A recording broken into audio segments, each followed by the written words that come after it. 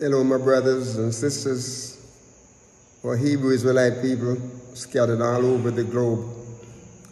We just want to bring you greetings, and the title of this evening's meditation is why Yahuwah or Elohim created the universe. Because you see, when he was creating the universe, he had us. He had us in mind. And so we want to look at our journey. The journey back to Abba YAH. We want to look at this journey.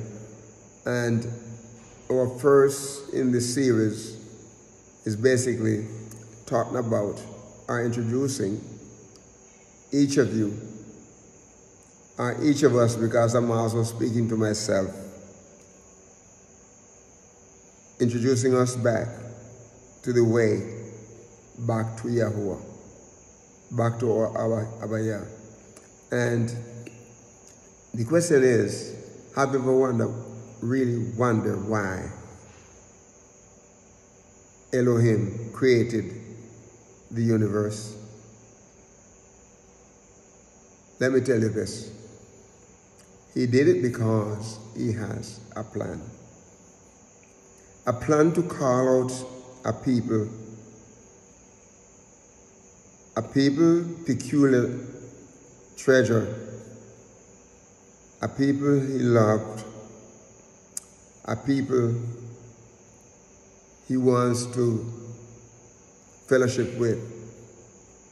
But because of sin, because our ancestors have decided that they're going to follow the way of the nations, the way of the Gentiles, then we lost out on the fact that he wants us.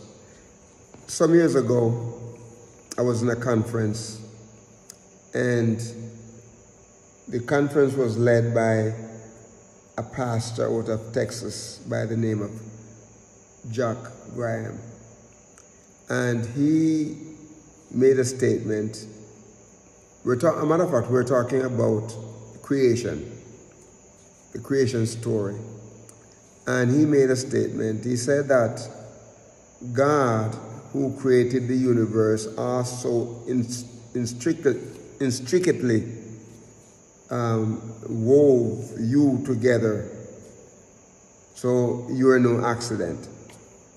And he, even though he was a Gentile believer, he was telling the truth. He wove us together, and we are not here by accident. So I just want us to understand that. Elohim blessed man and gave him authority over all things, all living things. In Genesis chapter 1, verse 27 through 28, verses 27 through 28, it says, so Elohim created man in his own image. In the image of Elohim created he him, male and female created he them. In verse 28, it said, and Elohim blessed them, and Elohim said unto them, be fruitful and multiply, and replenish the earth, and subdue it, and have dominion over the fish of the sea, and over the fowl of the air, and over every living thing that moveth upon the earth. So we see here that in creation, Elohim, he is the Elohim of creation. He created everything. We are not here by accident. When I was in college, there are many times we have debates and arguments about evolution, the evolutionary theory. And you know, many times I was considered a rebel because I always come out strong. talking about Elohim and what he has done. It says in Genesis chapter 2 verse 8, it said, and Elohim, or Yahuwah Elohim, it said the Lord God in the King James Version. He's talking about Yahuwah Elohim. He planted a garden eastward in Eden, and there he put the man whom he had formed. Remember in the story, in the creation story, he said he formed the man out of the dust of the ground, and he breathed into his nostril the breath of life, and he became a living soul. So we know that is no accident. The garden in Eden we talk about is in Africa. Okay, the location is in Africa. It says in verses 10, chapter 2, Genesis chapter 2, verses 10 through 14, he said, and the river went out of Eden to water the garden, and from thence it was parted and became into 4 heads. In verse 11 it said, the name of the first is Pison, that is which compasseth the whole land of Havilah, where there is gold. And it said in verse 12, they say the gold of that land is good. There is bdellium, onyx stone. Verse 13, he said the name of the second river is Gihon, and the same is that compasseth the whole land of Ethiopia. In verse 14, the name of the third was Hedikel, that is it which goeth toward the east of Assyria. And the fourth is the river Euphrates. And so we know that, it is no accident. Havilah in Genesis chapter 10 verse 7 is Cush's second son. Remember that Cush was one of Cam's son, right? Cam has Mizraim, which is Egypt. He also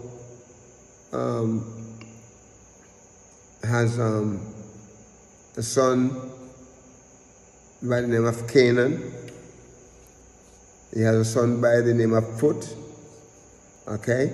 And so we know that these people were placed in the land, and according to the scripture, it said, Pison, the river runs through that land, and in the mineral in that land in chapter 2 verse 12, where it says in great abundance, as we see in biblical Africa. So we are not here by accident. Okay? In Genesis chapter 3 verses 1 through 24, Yahuwah Elohim disapproval with Adam and Eve because they have sinned. The result of disobedient, disobedient to his command. He said they should not touch up a certain fruit in the garden or tree, and then they did, and they lost the privileges in the Garden of Eden, and having been put out of the Garden of Eden. Genesis chapter 6 verses 1 through 13, Yahuwah repented of creating man and animals, and promised to punish them for murders and wickedness on the earth, because people have become violent. People have become real crazy in doing their own thing and not doing what Yahuwah said. And so in Genesis chapter 6 verses 8 and 9, he called Noah, and it said, but Noah found grace in the eyes of Yahuwah.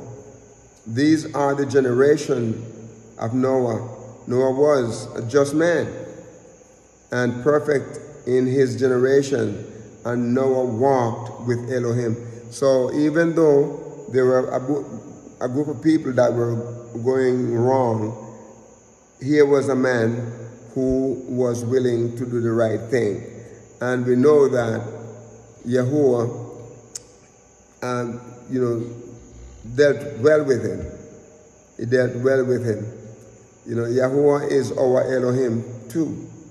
He is our Elohim. Not only that he was for Adam and Eve, not only that he was for Noah and his family, but later on you're going to see how he intricately put us together as a people, the Hebrew Israelite people. And we know that it is his will that we walk and do the things that is right in his sight. We have a long journey back. This has been a long, arduous journey, and we are going back. We are returning to him. And the Gentiles' power is about crumbling, right? And so we have to now take up where we left off, where our ancestors left off. Now we have to start moving back towards Abba YAH.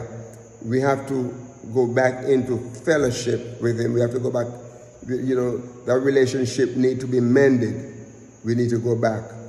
Modern genetics show that when a large, freely interbreed group of people suddenly broken into smaller groups, which from then and breed only among themselves, the biblical description of the language of dispersion at the Tower of Babel. We see that in Genesis chapter 11, verses 1 through 9, that different racial characteristics will arise very rapidly. And this is what happened from Noah's three sons, Japheth, Shem, and Ham. We see that from Japheth we have what we call the Gentile nation, okay, through Gomer, right? We see that these people gathered in one location, and then the people of Ham are Ham, they gathered in one location. The people of Shem, our ancestor, gather in one location. And we see that over a period of time, they multiply and they develop into a different and large group of people. And we see today we have a problem with colors, blacks and whites, African American and Caribbean people, and Caucasian people, and all these people. We cannot get together, we cannot live together because of differences. And all of this comes through the fact that we have sinned, we have turned away from Yahuwah. And so in calling us,